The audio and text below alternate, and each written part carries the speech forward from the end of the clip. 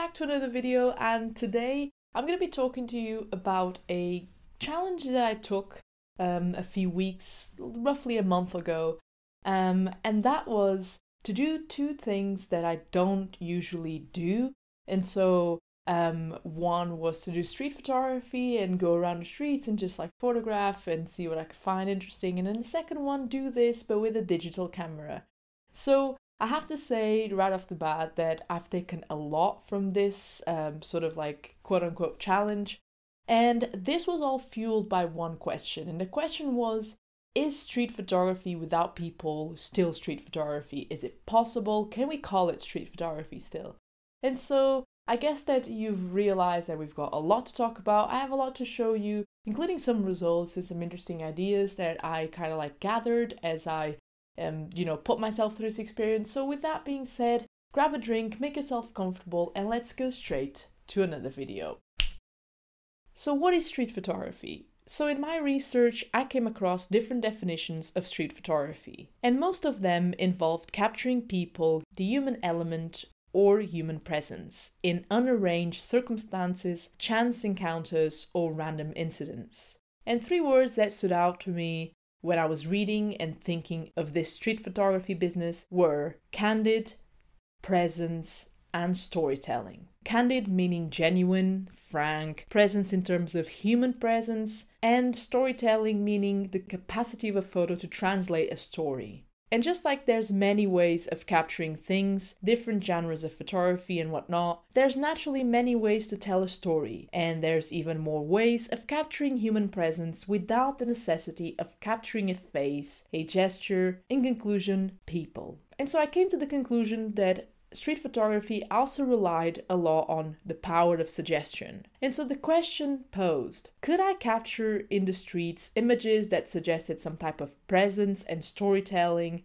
Could I, in essence, do street photography without people? Well, I think this question can be easily answered by going through some of the work of great photographers we've studied so far here on the channel. Names like William Eggleston, Fred Herzog, Joel Meyerowitz, or Stephen Shaw. All of them created images at some point that hinted at human presence without featuring people, focusing more on the idea of what's left behind, which is something that I like to explore on my work. And looking at some examples, I gain an understanding that sometimes the lines can be blurred between documentary, photojournalism, and street photography. And the truth is that street photography, from what I read as well, doesn't necessarily presuppose that you need to be working in the streets. It presupposes instead that you capture this so-called human presence at chance, randomly, in unarranged circumstances. And so this led me to think that sometimes these notions, preconceptions, words function kind of like boxes, and sometimes these boxes are not closed, and sometimes their borders or edges simply merge with other things, because, we can have a photo that can belong to two different types of photography or genres of photography. And so basically what this also made me think is that nothing is the universal truth, and nothing is entirely right or entirely better, because it all depends on our subjectivity.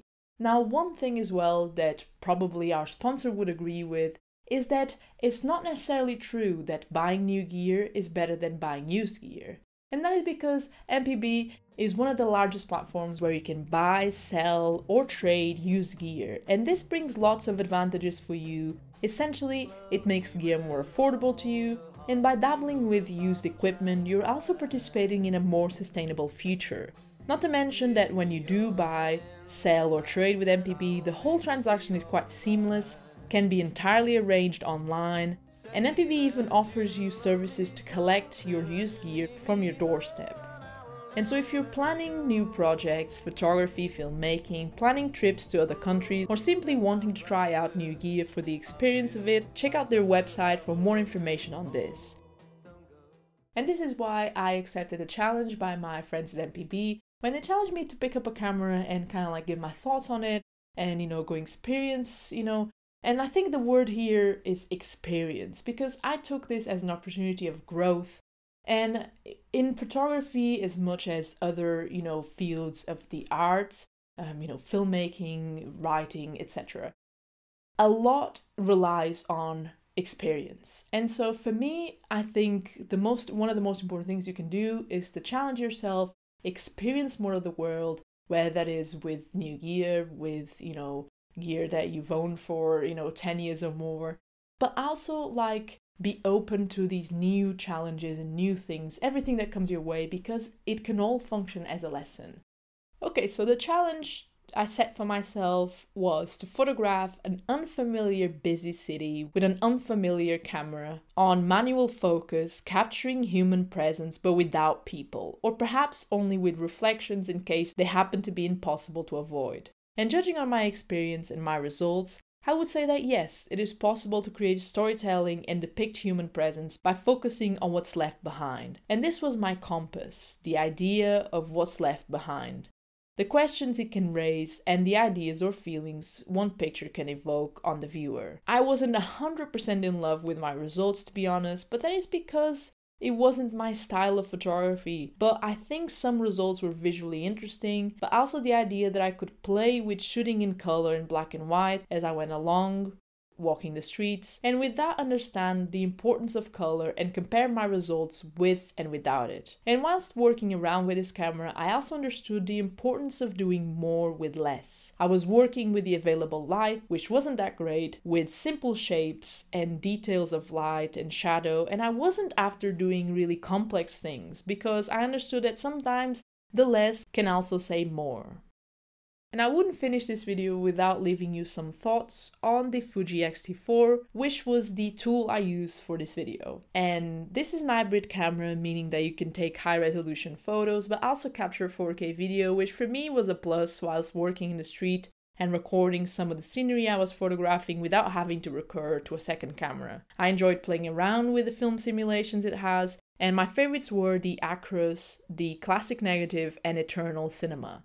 This might sound funny, but the fact that it has dedicated dials for the ISO, shutter speed, exposure compensation, and so on, made it not as non-familiar to me. Which I know it might sound silly, but I prefer things to be less automatic and more manual, and so I can have more control over what I'm doing. The shutter was surprisingly quiet as well, which for street work is cool because it makes it less noticeable. In my opinion, the build quality is really good and I like the retro look and design of it. And one thing I have to say is that I can see this camera being a versatile one that I can use for different occasions, and in this particular case the lens I was using was the Fujinon XF 16-55mm, which in itself is a very sharp and versatile lens that obviously paired with this camera can definitely make it a good tool for different purposes, I imagine, such as portrait photography, street documentary, wedding photography, you name it.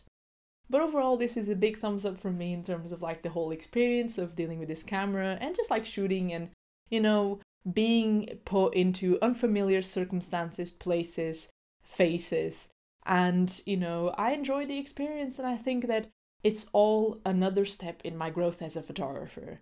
And so I'd like to thank you for watching and supporting the channel. It truly means a lot. And a special thank you for everyone who has been purchasing a print. I really, really appreciate it. It means a lot and it helps supporting the channel. So if you'd like to do so, links will be down below, as well as links to my social media and my work if you're curious about that. But I'd also like to thank the folks at MPB for, having given me this opportunity to have this experience. And so if you'd like to buy, sell, trade, you are welcome to do so. Link will be down below. And yeah, I guess that's all for today. So thank you all so much for the constant support, for the feedback. Leave your feedback down below and also slap that like button, because why not? If you enjoyed the video and you let more people know that you enjoyed it, so they might enjoy it too. So yeah, I guess that I'll see you soon here on the channel. So stay safe, keep shooting, film, digital, whatever. And yeah, I'll see you. Peace.